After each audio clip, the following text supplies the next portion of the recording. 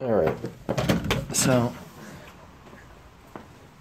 I keep getting complaints from my mom in this house that the garage smells like gas, but I can't find any gas pills on the ground. But this car sure as shit smells like gas, so today I'm gonna find the gas leak. I was reading into if the charcoal canister goes bad, that can start leaking and you smell gas. So I'm gonna remove that just for fucks really, and I want to see you kids argue in the comments why I shouldn't do it. This car's emissions exempt in my state anyway, being 26 years old, so I don't care, and I'm probably gonna end up taking it out when I put a turbo on this at some point anyway, so it's gonna come out and you kids are gonna fight about it and I'm gonna laugh my ass off. So let's get to it. So this is going to be really quick because it's just all vacuum lines and gas vapor lines. So I'll start pulling shit apart. So here's the vacuum line. It goes from the intake manifold to the little purge solenoid over here. He's gone. Shouldn't do that on the exhaust, but you get the idea. Now I'm going to have an intake leak, so I have to think about something, find our cap or whatever. I'm going to take this hose off the charcoal canister. Hey, I got an idea. I'm going to solve my intake leak before I go any farther. As ugly as this looks, but there you go, no more intake leak. Done did. I'll keep this over here in case I need it later. One hose clamp on top of this thing. So I'm going to pull this off.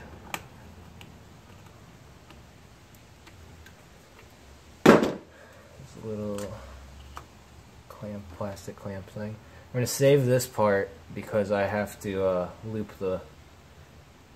Well, this basically runs from the gas tank through this and then back for emissions reasons I couldn't explain really. This thing's just slides out now, pops up. There's one hose in the bottom of it. Like that. But charcoal canister's out. So that's mint. And I'm going to show you with a better view what you have to do with the lines down here for the evap, for the vapor lines. So this is your in, I guess, or whatever. This is your vapor line that goes from the gas tank, and then this is the bottom one that goes to the gas tank. I don't know the direction, doesn't matter. But basically we're just going to take this line and loop it. Bottom line is like the barb is kind of bigger, but you can just slide the hose over, it's not going to care.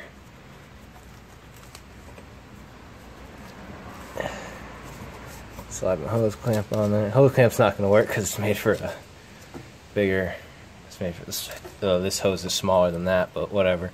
So there, bam, charcoal canister deleted, done did. And you leave this plugged in because you'll get an error, check engine light if you unplug it probably. So leave it plugged in, it's not going to care. It's just going to click away as usual and do nothing. But magically, I actually discovered where my leak is while doing this. So, it smelled like gas, so I was checking my injectors. That one looks happy. That one looks happy. That one looks happy, and this one is a little wet. It's a little wet. I don't know if you can see it in there, but that one's leaking. I had the car running a second ago and actually figured out it was leaking, so that's what's leaking. I actually do have a O-ring kit for all the injectors, so I'm just going to pop the fuel rail off, change just that one's O-rings, and call it a day. Before I pop the fuel rail off, we're going to play this fun game of having your wiper motor plug in the way of your fuse box. Dick. And pull your fuel injector relay. Start the car and let it die.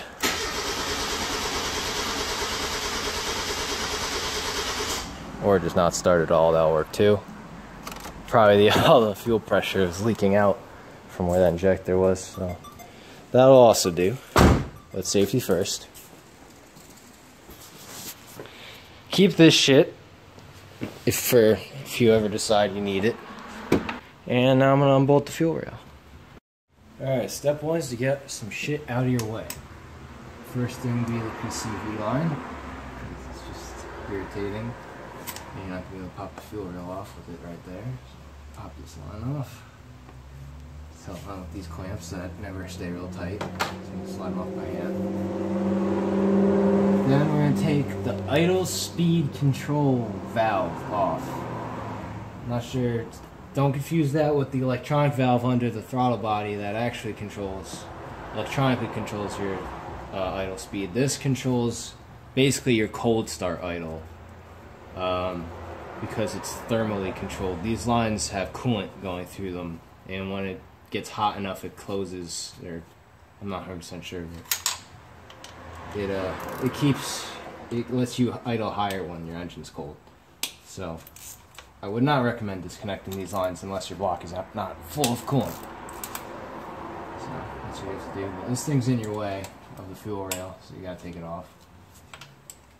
And it's for 8 millimeters. You have to try real hard not to strip out. They actually have Phillips head tips on them. Phillips slots, I guess, in them. So you could do that too. Wow, just rounded the fuck out. Well, that's a cunt. I'm gonna have to figure out how to get that up now. Aluminum bolts, never fun. My ingenuity since the thing stripped out, the bolt head stripped out. They all have a Phillips head in them too, though. So I didn't have any like flat ratchet or any short stubby 90 screwdriver that would fit in there. So I took the right size tip, it's like a number 3 Phillips bit. Took a 1/4 inch tiny little wrench, slid the other end over at the knot box end, wedged my needle nose in there to push it in, and with enough leverage I can't do it with 2 hands now, but I did break it loose. See? So that's what I have to deal with.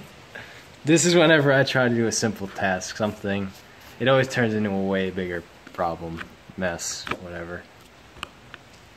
But now I can continue. Awesome.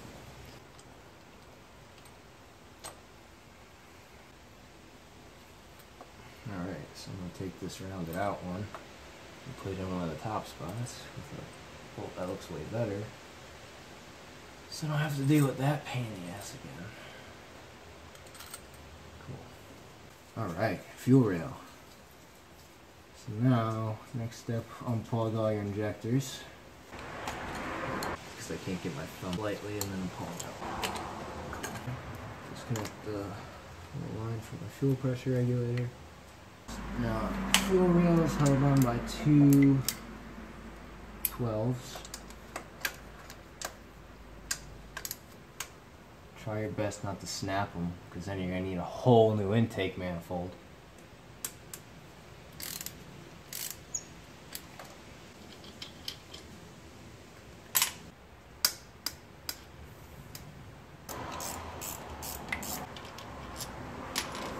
Here's something to be very careful about. When you pull the injectors out, there's a little rubber grommet on the bottom that sits in the intake manifold, and that tends to pop out, and then you lose it and you're fucked.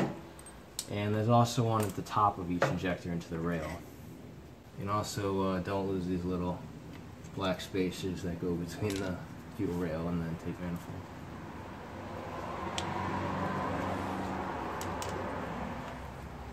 Since I already know which one's leaking, I'm not going to take the whole fuel rail out. I'm just going to pop that one injector out. Because to take the whole fuel rail off, you'd have to disconnect the lines. Yeah, it's just kind of a pain in the ass. I mean, it's not really, but it's going to make a mess, and I don't feel like it. Alright, so took the injector out, and right here we can see the cause of the leak. This fucking thing will focus. There it is. Had it. Come on. Almost. Fucker. Anyway, there it is. The top, right there. the top O-ring is split, and that's what's causing it to leak right out of the fuel rail. So I'm going to go ahead and replace all the bushings and stuff on this one. So here's what I cleaned it a little bit, cleaned all the gunk and shit off of it. These are the old split O-rings. So this is what comes in your nice little kit when you buy a replacement for these. You get all 3 little grommets. So this little fatter one goes on the bottom, replaces this little ribbed looking guy. Then the one with the little slit in the or ridge in the middle goes on the top of the injector. And your O-ring goes right on the top of this part of the injector. Be careful you don't split it when you're doing this part either. Just like that. Bam. And I cleaned it up, wiped it off all the grime and shit. So I'm gonna throw this back in, hopefully it doesn't leak. Alright, so I got all the gas soaked up, so I don't have any liquid gas floating around. It evaporates pretty quickly, so it doesn't pose that big of a danger. Unless you give it an ignition source, so don't do that. Don't smoke when you work on cars. So I'm going to pop this injector back in, because you just kind of got to wiggle them around until they sit where you want them. Now you just have to do the fun part, getting all the injectors lined up. Put those little spacers back in here first.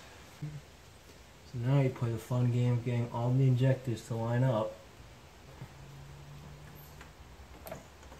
all at once and get the fuel rail on there.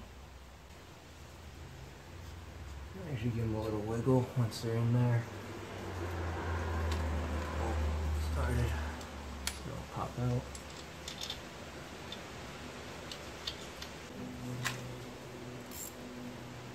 Fuel rail on there, kind of tight.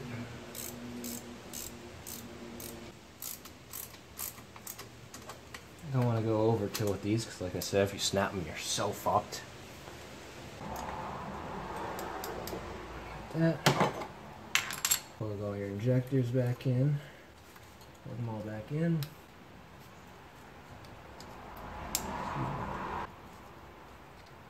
3, 4. Put your pressure regulator vacuum back up.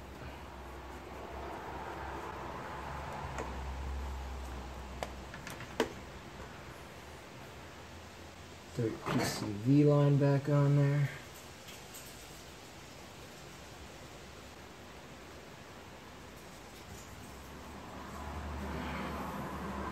Now your idle valve. And I moved that stripped out one to the top so I can have an easier time getting that on and off. Real easy when you tighten them up. Straighten that out.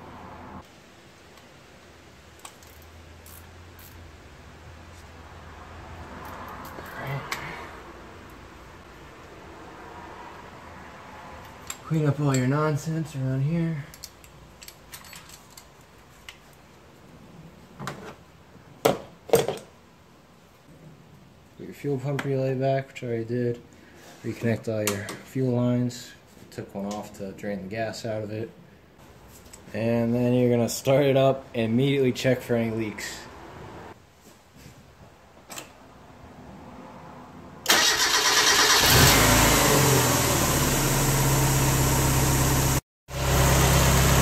I don't see any gas pissing out anywhere. So it looks like we're good. Alright, that's that. Good shit.